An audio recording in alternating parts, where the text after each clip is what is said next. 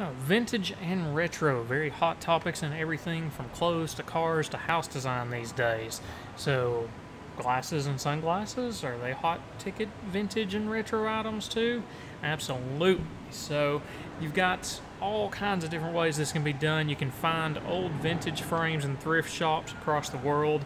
A very great way to go about it, and of course, there's risk with that. So, if you find a frame you love that's a vintage style, of course, typically those will need to be restored. Now there's some vintage shops that sell already restored frames. That's always a nice way to go. Of course, the risk there is you're very unlikely to find another one of those. If something does happen to the frame and it breaks when they're mounting lenses in it, or goodness forbid later after that's already been done, there's really no way to replace that. Now hopefully something that can be repaired. Sometimes it is, sometimes it isn't. But as far as vintage goes, I actually have one piece here handy. Now this has not been restored yet, so you do still have a little bit of off coloring. A good polish would help. Maybe re-dye it a different color. A few different options as far as that goes, but this is a very cool old school cat eye frame from Liberty. So this one's been around for a long time. In fact, this is one I found in a thrift shop, speaking of. Still has old glass lenses in it.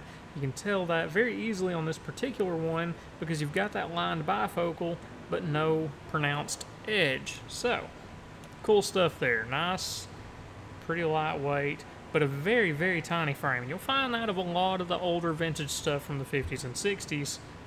They were just more petite overall. So that's one thing to watch out for with that. Now, there are some brands that are known for bigger sizes, just like there are today, so that's always an option. But aside from a true vintage, a fully restored frame, something along those lines, you've always got the option of new vintage. So there's a lot of companies, because of the resurgence of vintage, that are actually reproducing old styles. Now, Varney's one right off.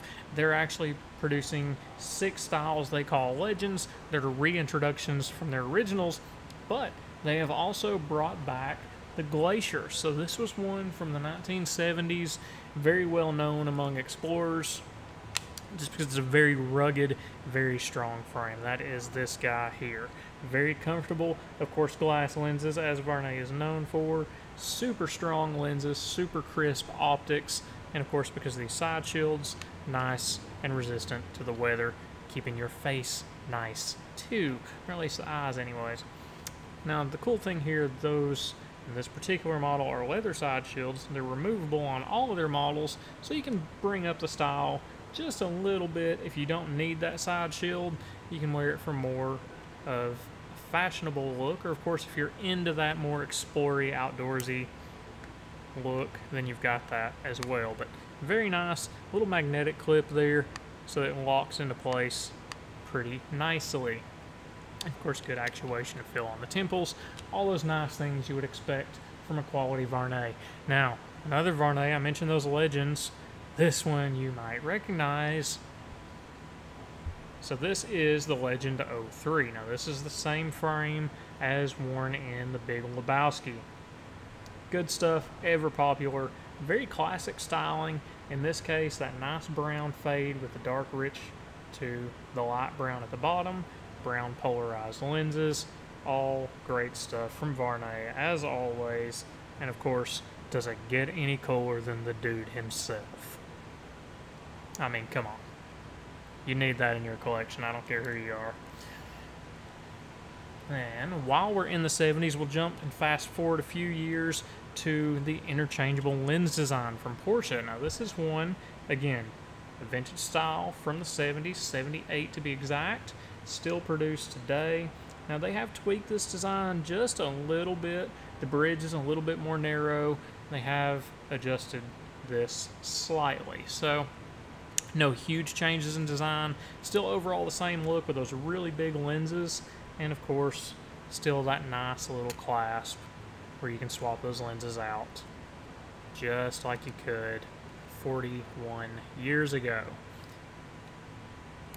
Of course, I'm going to get caught fooling around with it here on camera, and we're going to get stuck there. Alright, so that's that one. Now, another collection that actually, they've not been around for 70, 30, 40, 50, whatever, however many years for the vintage you're looking back to. But Etnia Barcelona, they're kind of newer on the scene. They're based in Spain, and you'll see me mention this brand a lot. I'm kind of fond of it, guys. I'm sorry, it happens. And you love eyewear, you find great things. But anyway, so they have introduced a collection that is vintage inspired. So these are all frames from a different time period. They've been reproduced. And this one, what I really like about it, you can't actually pick up on camera here, but it has that kind of nice knurled, rolled look on the metal trim all the way around the frame. But just a very nice, classy look on these. Simple, subtle, has that old school saddle bridge, so you don't actually have nose pads, but just cool and classy. Now this is something you would do typically with a very light gradient tint, like a pink or a blue, maybe even a yellow in some cases, but just something to add a little bit more pop to it. Now, not necessarily something that would be sunglasses dark, but definitely just a little touch of color there. That's a nice way to spice up a frame like that and get that really vintage era look out of it.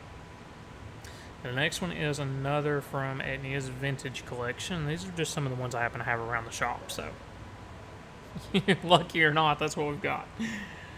So this one is, of course, a modified version of the classic aviator. It's a little bit more square. There's a name for that, and it's escaping me today. That happens all the time. But it's just that very traditional double bar aviator look.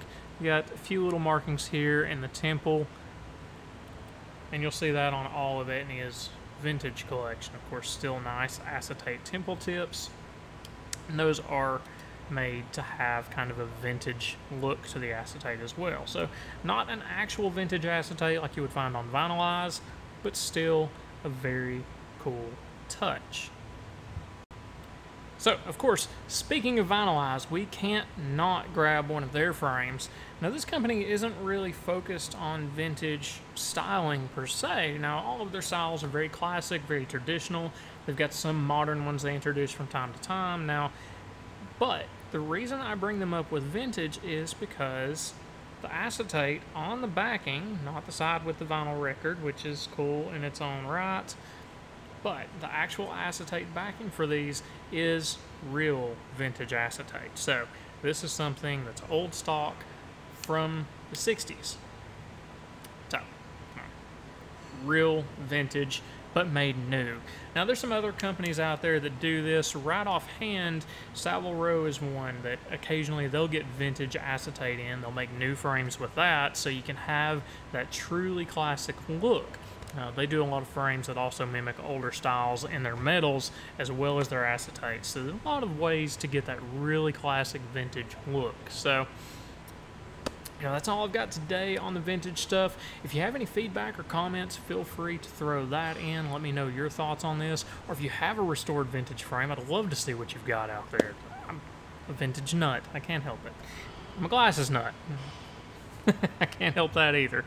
But anyways, so if you liked this, definitely give me a like, hit that subscribe button, ring the bell so you stay up to date on the latest videos I've got coming out. Anything else?